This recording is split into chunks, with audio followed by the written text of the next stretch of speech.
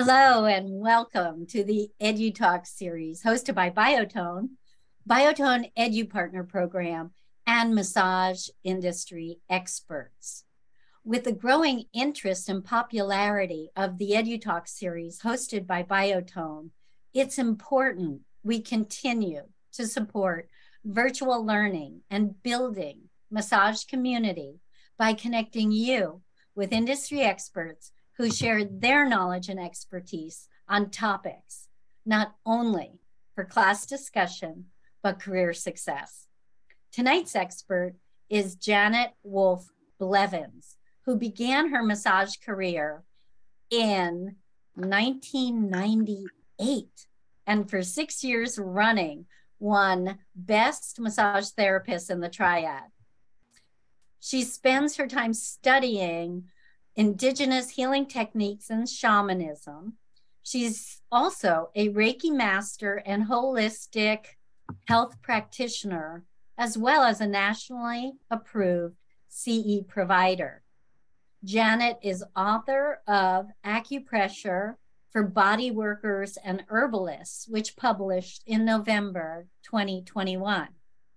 Both her author's series, book review, and her 2022 EduTalk on acupressure can be found on biotone.com under the EduTalk tab.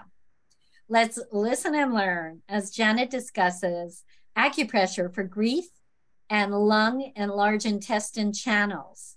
She'll take us a step deeper into understanding acupressure with focus on the metal elements of the lung and large intestine meridians. She'll share how to work on specific acupressure points for grief and letting go. And she'll discuss strengthening the channels for shoulder, neck, and arm pain. Please have pen and paper handy for taking notes. Again, there will not be a PowerPoint presentation or handouts with today's EduTalk. Feel free to chat questions during or comments during the presentation, which Janet will answer at the end. And with that, I turn it over to you, Janet. I'll see you on the other side. And thank you so much for presenting tonight. Thank you, Donnell. And a big shout out and thank you for Biotone for doing these talks. It's really a great service that they do, and I hope everybody takes advantage of those. All right, can everybody see me? I don't see anybody on the screen. All right, I'm gonna go ahead and talk anyway. So let's just have a little bit of background about acupressure and the meridians. So there's 12 major meridians in the body, and they all flow in a circadian cycle. So it takes 24 hours for the meridian channels, the flow of chi, to go through the body. And all the meridians flow from chest to hand, hand to face, face to foot, and foot to chest.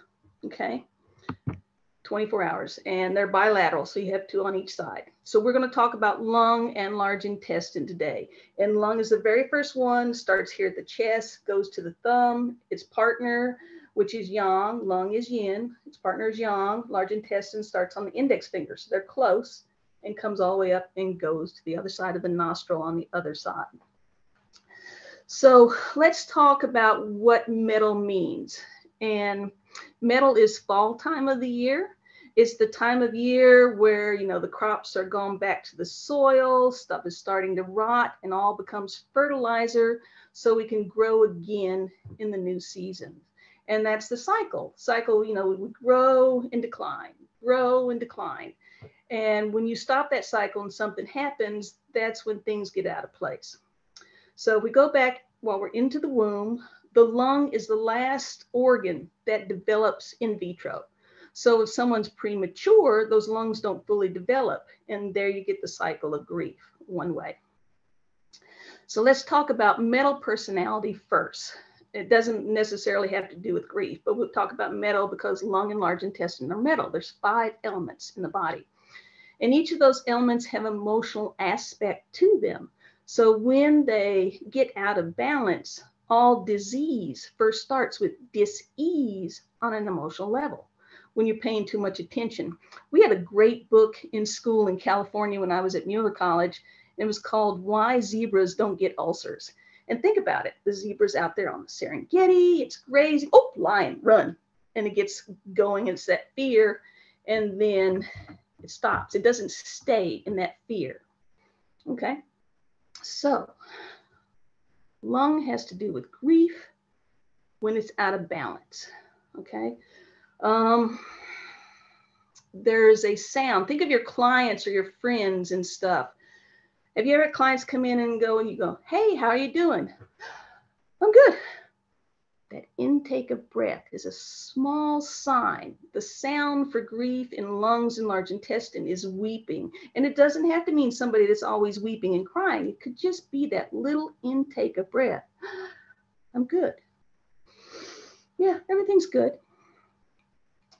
There's a smell to lung and large intestine when it's out of balance. So if you think about the fall time of the year and all the leaves are rotting in the ground, there's sort of that musky, rotting sound.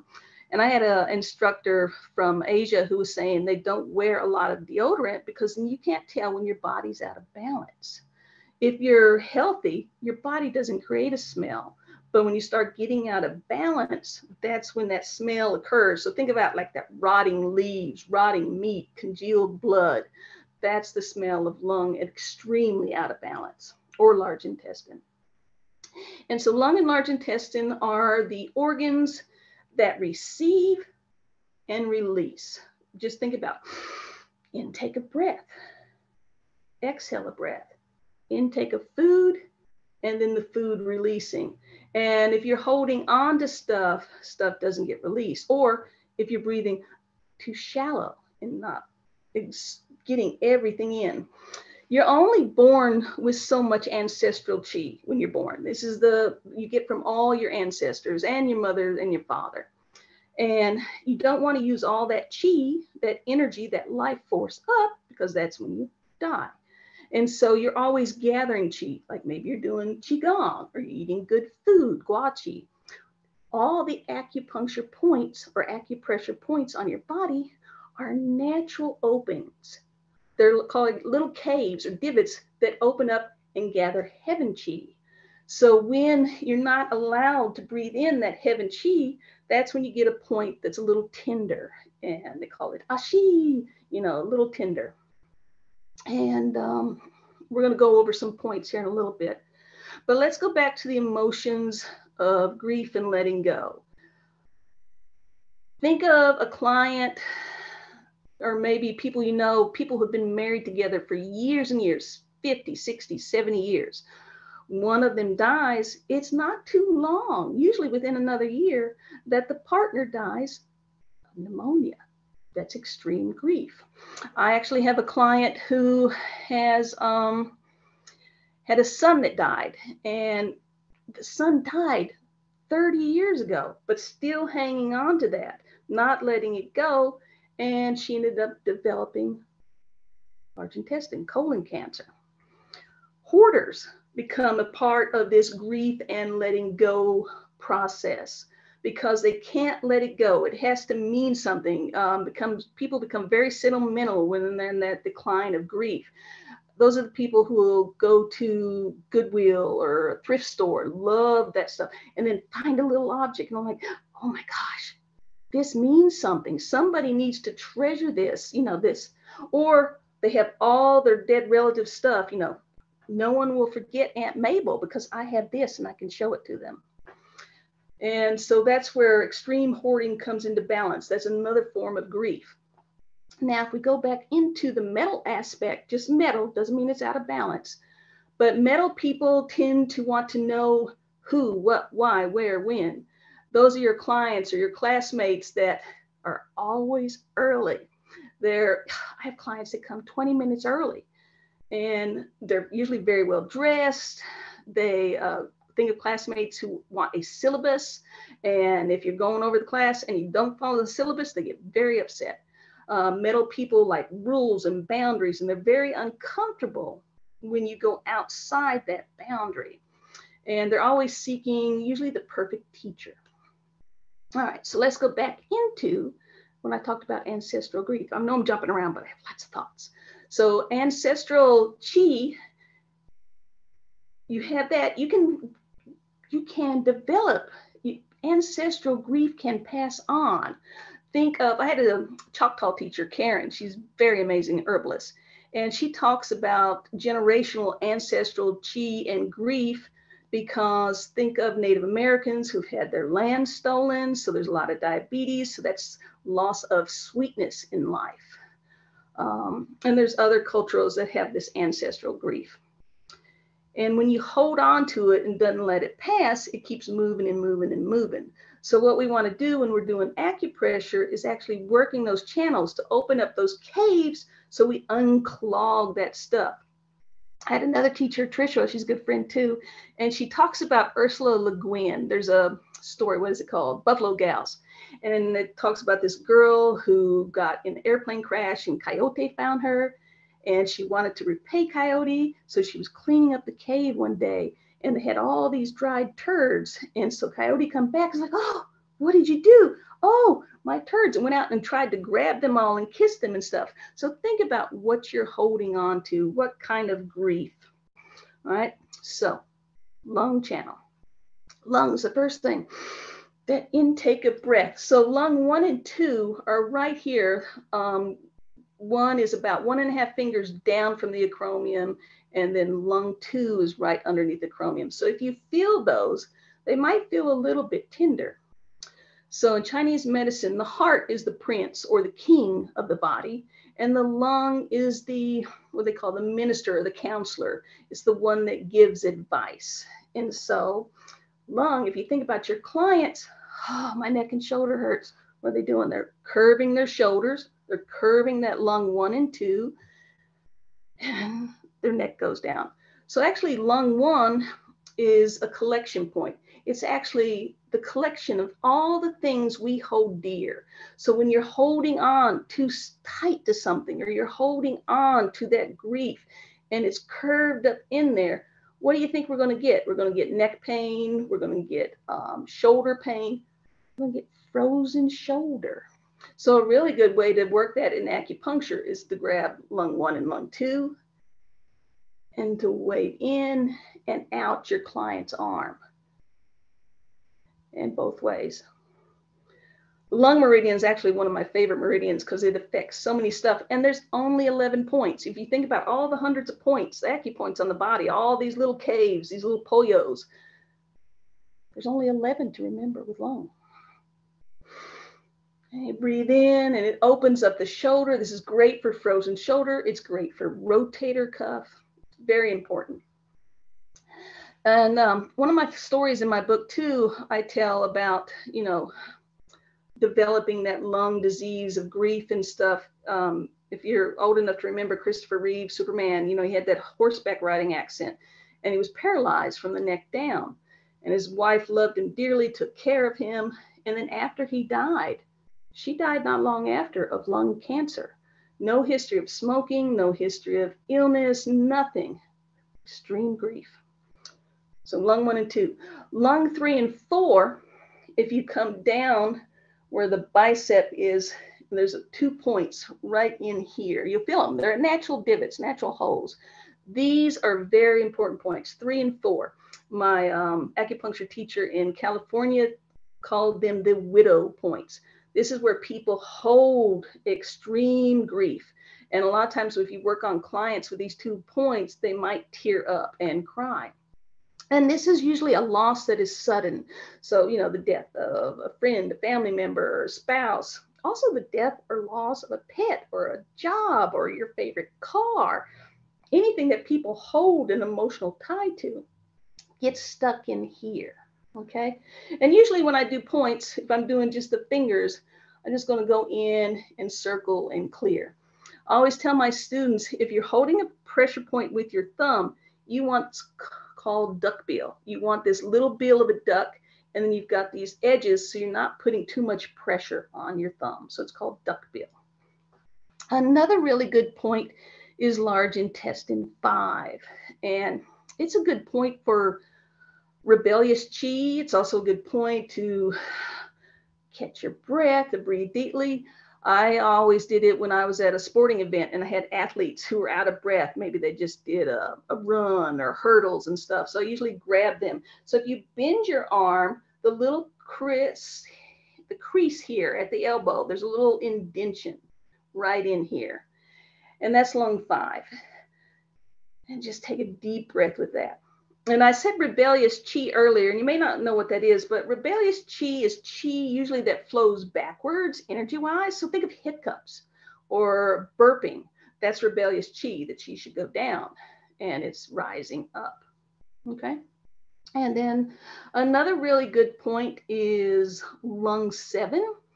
And if you're first feeling that you're getting a cold or you got a client that has lots of sniffly stuff, you can grab it. If you put your thumb here, your index finger will hit a little hole on the side here. And this one's usually very tender.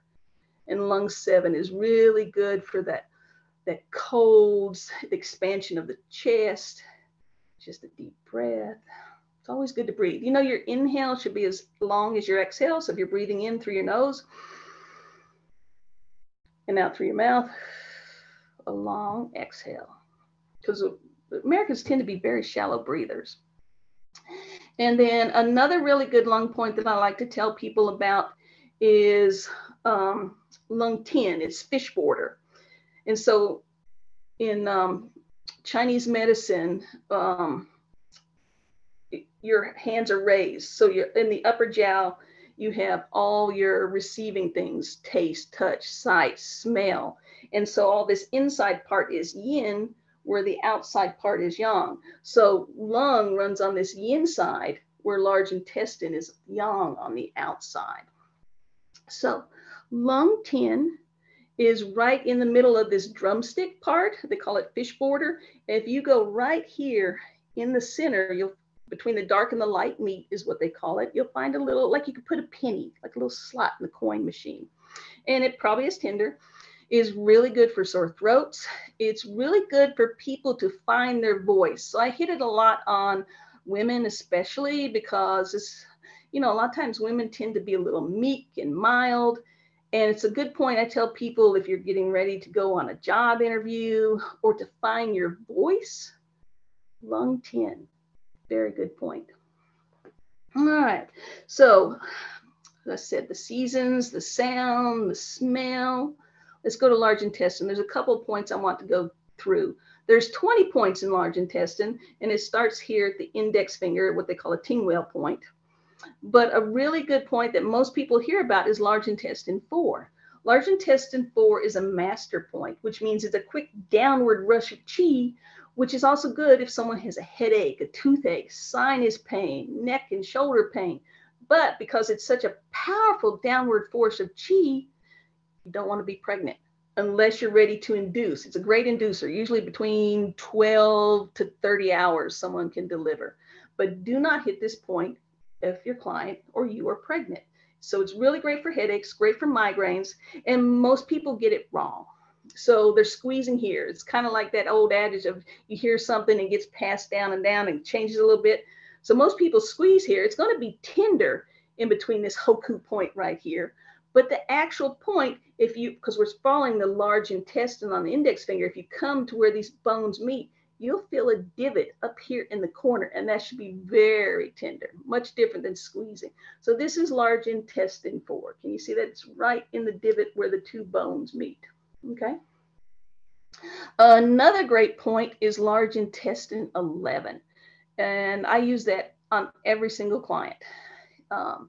In Chinese medicine, we usually tend to treat what could be the cause of something, where a lot of times Western medicine treats the symptoms. It tells your body to shut up. Like, you know, headache, for example. There could be 8 different causes for a headache in Chinese medicine, but in Western medicine, oh, here's some aspirin, you know, you're telling the symptom to shut up. So large intestine 11 is really good for neck and shoulder pain, but what is really most excellent for is carpal tunnel. You know, a lot of times they have surgeries down here and it keeps coming back. But the point is actually, if you go in between your ulna and your radius, I'm sorry, my little camera shows me backwards. It's right here in the middle. and you squeeze in between those two bones, you'll feel a big divot. And I like to work my way down to the wrist. And a lot of times when you do that, the wrist adjusts naturally and it opens up, and people who are numb feel that again. And so that works out very good. And then large intestine, like I said, it comes up and goes around. 19 is here, and then 20 is on the opposite. So this is really good if you feel like sinuses coming on, to hit this right through here. Another really good sinus point is stomach 3, which is right underneath the zygomatic arch. So let's go back and talk about grief. So there's so much grief going on, and not, only ancestral grief and chi that we might carry from being birthed, or the stuff that we're carrying on to through our life, the things that happen to us that we're not letting go of. But what about all the grief in the world that's happening? Okay, we've got this, horrible, devastating earthquake where I can't even imagine all the people that have died. We have wars, we have famines, we have all this stuff going on. And so that's up in this air, this heaven chi that we're breathing in. So a lot of times we're breathing in that grief, and we want to not keep it with us, not to hold on to it. So if you're not pregnant, that's where large intestine 4 comes in really well. That's where lung 5 comes in really well. Just to breathe and let that go. Because remember, lung and large intestine are all about receiving and releasing, not holding on to stuff. Other symptoms of that besides allergies, asthma, bronchitis, pneumonia, and also think of COVID. I found this very interesting. When COVID first happened, and that's a lung ailment when it first came out, all the people that started collections went up. I forget how many millions somebody paid for a baseball card from their youth. And so people, eBay and all these places were getting a lot more because people were collecting stuff that they remembered from their childhood that made them happy. So that was a way of coping with grief. So there comes in that hoarding part. And is that better? And so all that hoarding comes from grief or feeling grief, even the energy of the grief in the world. Somebody who wants to see all the animals and all of a sudden they have 20 cats or 30 dogs, or donates all their money to charity, giving. That's the way for them to get rid of that grief, but they're still holding on to it because they think they're the only ones that can help that cat or that dog or that charity. People overspend themselves. You're welcome, Mr. Miller Finch. And so think about that. And so lung 5, and we want to recognize when we have this grief, how long do you hold large intestine meridian? Actually, just any of these points, just by activating them, just by touching them, initiates it. It's like a push button. And if you start to develop your sense of touch and you feel like a blockage, think of water. So chi is energy, it's water moving through the body. So if this little cave of large intestine 4 is blocked with a lot of, baggage and crap and like stones and trees and stuff, it's going to feel hard at first, or the water is going to feel sticky. There's different ways of textures to the skin, and it's going to feel sticky. So if you hold the point, it feels a little bit sticky, then go ahead and press in and hold, and then think of the energy around it. You want to pull out the energy and then put in good energy. So pulling out, lefty-loosey when you circle, taking a good breath, getting good chi, and then righty-tighty, putting in good energy so that little cave is open to receive the heaven chi again, and the cycle flows easily because each meridian flows into the other. So stomach is actually the mother to lungs. So a lot of times when you eat food that's not really good for you, then that affects your lungs. Has anybody known anybody that's eaten something and they all of a sudden start coughing? So that's not getting good nutrition from the mother, and that causes a weakness in the lungs. So receiving and releasing. and recognizing stuff. So all these emotions, everything has an emotion. Lung and large intestine are grief. Fire meridians, there's 4 fire meridians, and they have to do with joy and depression. And a lot of times, I said in the earlier talk, that gets mislabeled as bipolar, but it's really just that energy, that fire burning up and burning down, burning up and burning down. And then water and kidney are fear, and wood, liver, and gallbladder are anger. So everything has an emotion. The thing is to receive that emotion, recognize what it is, because it, it helps you through life, but not to hang on to it, to let it go. So that's the perfect thing. If you get the lungs and large intestines working right, receiving and releasing, and the body will do good. Lung also has to do a lot with the skin. You actually breathe through your skin. I heard somebody say one time that when you're skydiving, you're actually receiving some type of air through your skin when you're really high up. And a lot of times when there are lung and large intestine problems, you have skin problems. So think about psoriasis, eczema, acne, boils. If your client has those, then you can work these points too to help sort of alleviate those symptoms. And the same thing, large intestine 4 is great for moving that energy because it's a master point, that quick downward rush of chi, where these are just little buttons, but this is the big button, boom. But not if they're pregnant, not at all if they're pregnant, unless they're getting ready to deliver. And then lung 5 is great. And I can't read all that question. Maybe Donnell will get to that a little bit in a minute. It only showed part of it. And so lung and large intestine, everything has an orifice to the body. And this is nose. So because you're breathing in. So that's the orifice. And so anytime there's any sort of nasally allergy things, that can happen.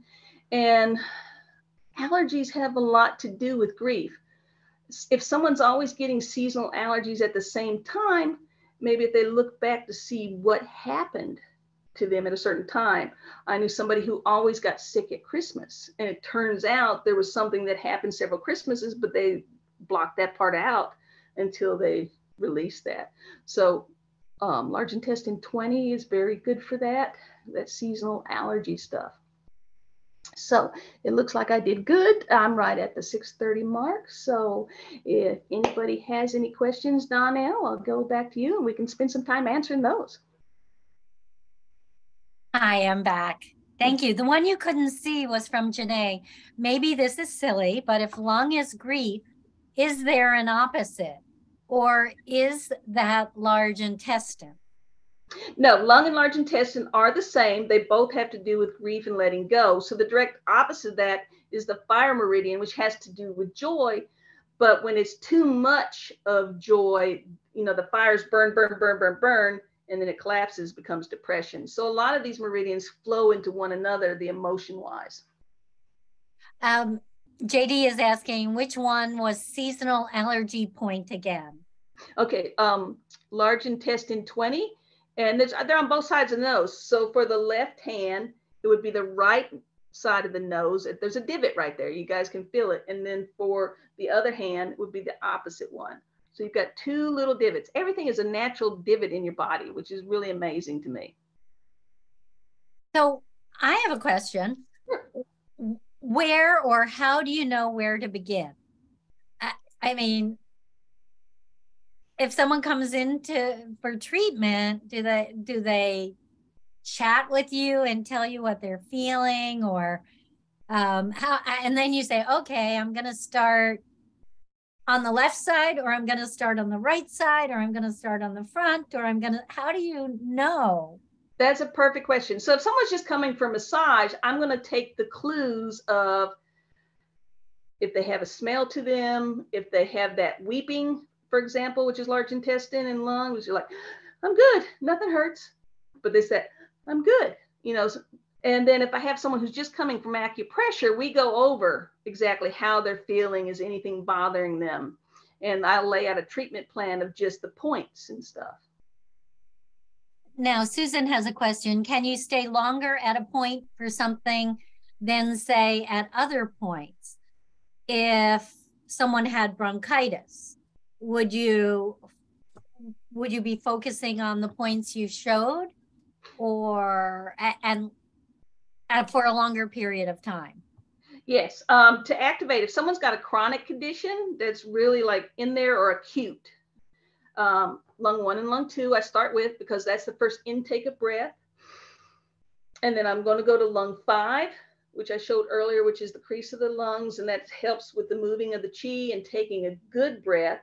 And then I'll work those indigenous cultures, and a lot of healing books and stuff out there talk about odd numbers, that prime. So doing something 3 times or 5 times or 7 times. And I find 3 and 5 to be good numbers. So maybe I'll hit lung 1 and 2, and then I'm going to hit 5, and then large intestine 4 to move it out. And then I'll do that 2 more times. And would you do that on both arms equally? Yes. Okay. Because so they're bilateral. You know, you have lung and large intestine on both. All the 12 major meridians are on both sides of the body. So, you know, stomach comes down both sides here. You know, pericardium comes up both middle fingers on both sides. Okay, Noodles has a question. If you have congestive heart or pneumonia, what point would you use? Congestive heart failure or pneumonia. So let's address the pneumonia first, because it's a little bit different. So the same thing, lung 1 and lung 2, lung 5. I would also do that lung 7. And then for congestive heart failure, a lot of times it becomes that swelling, and where the blood's not pumping, and then there's swelling in the ankles and stuff. So I'm actually going to go and do some points that are further, that are down on the leg. So you can write these down and you can look them up, but I like stomach 36. I like stomach 35, and I'm going to pull down with liver 3 and pull some energy down. And then heart point, there's a really, I love this point. So you have heart starts underneath your arm. It goes to the little finger. There's 9 points. Its partner, small intestine, is on the other side of the little finger. So these 2 points are really good to hit together. And I had the same teacher in California say, it's a natural defibrillator. So if you feel like you're having a heart attack, if you bite down really hard on that, it gets that heart and that small intestine, because they're both fire points, and just buys you a little time when the ambulance comes. But that's also good points for congestive heart failure. Very interesting. We do have a few more minutes, so if there are more questions out there, or when Janet's screen was a little high, if there's something you wanted her to point out again, please just chat it. Cindy is asking, is there a good introductory book we can read? Yes, Acupressure for Bodyworkers and Herbalists.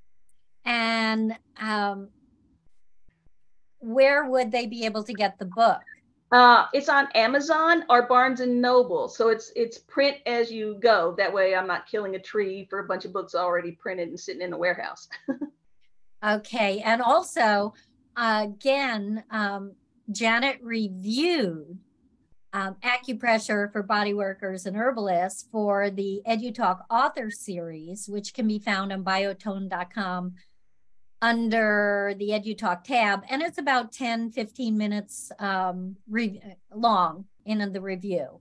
Now, another question came in. What about IBS, bloating, change in bowel movement textures?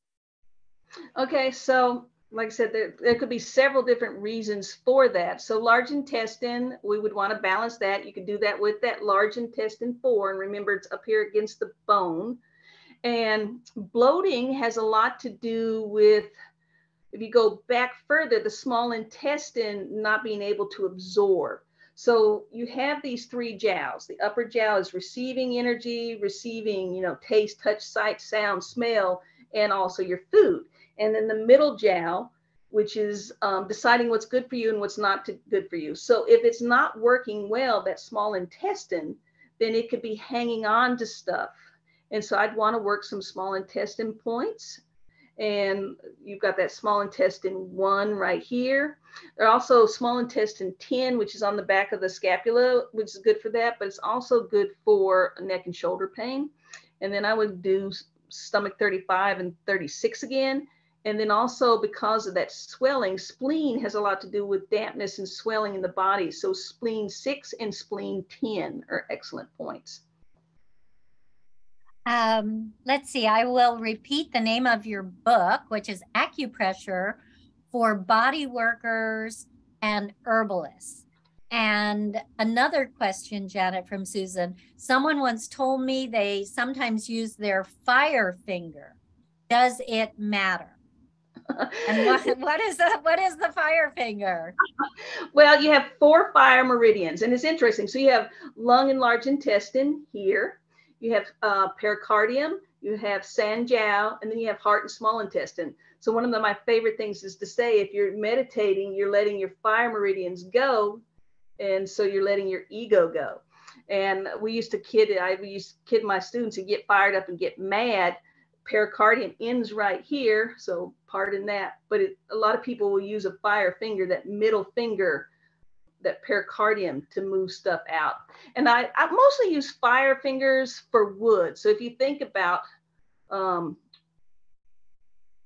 fire burns up wood. So it's good if you've got something going on with the liver, gallbladder, meridians, especially migraines are very prominent with that. I would use a fire finger for an acupressure point. All right. Well, I don't see any other chats coming in. I would like to ask how people can be in touch with you. I will include this in the follow-up email tomorrow, but your website, how they can be in contact with you, how they can learn more. If you could just spend a minute sharing that information. Certainly. I have a website. It's sagedragonflyworkshops.com. And it has all my information on there. You can like and subscribe to my Sage Dragonfly Facebook page. I do lots of updates quickly. And I actually have a really fun channel called I Am Not a Masseuse on YouTube that shows some fun videos of what not to do during massage. Okay. Yeah. And I love to travel and teach. And so if anybody wants a class in their area, they can contact me. So I'm doing a lot of that next month, going to a lot of different spas and teaching for their employees and stuff. Well, that's wonderful and good to know as well. I would like to mention the upcoming Edu Talks that are coming up in March. On March 7th, and please join us, we have Kathleen Leeson presenting on mindfulness for the massage therapist. And on March 21st, we have Diana Thompson, Complex Headache Syndrome, Focused Evidence-Based Approaches. So 2 great topics coming up in March. Again, Janet had reviewed her book for the EduTalk author series and also presented about a year ago, this time on Introduction to Acupressure. And that is also on biotone.com under the EduTalk tab. I will include the links to both recordings in tomorrow's follow-up email. And if there aren't any more, someone missed your web address. SageDragonflyWorkshops.com. SageDragonflyWorkshops.com. All right. Well, thank you so much. Thank you. Always a pleasure to have you, and so much information shared. And thank you everyone for joining us. Please watch your inbox for the follow-up tomorrow with the recording link. If you do not find it in your inbox, please check spam. And thank you so much. Join us in March. RSVPs are opening tomorrow for mindfulness for the massage therapist with Kathleen Leeson on March 7th.